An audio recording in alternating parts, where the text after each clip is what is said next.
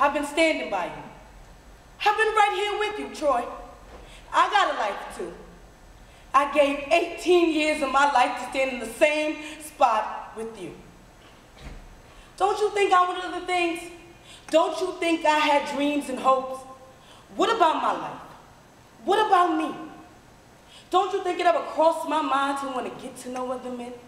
That I wanted to lay up somewhere and forget about my responsibilities? That I wanted someone to make me laugh so I could feel good? You're not the only one with wants and needs, Troy. See, but I took my feelings, my wants, my needs, my dreams, and I buried them inside of you. Planted a seed and I watched and prayed over it and waited for it to bloom. Buried myself inside of you. And it didn't take me no 18 years to find out the soil was hard and rocky and wasn't never gonna bloom.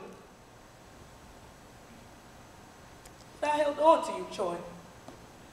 I held you tight. Because you was my husband. I owed you everything I had, every part of me I could find to give to you.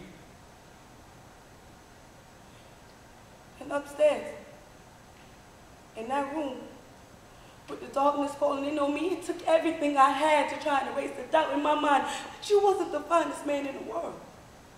And wherever you was going, I want to be there with you.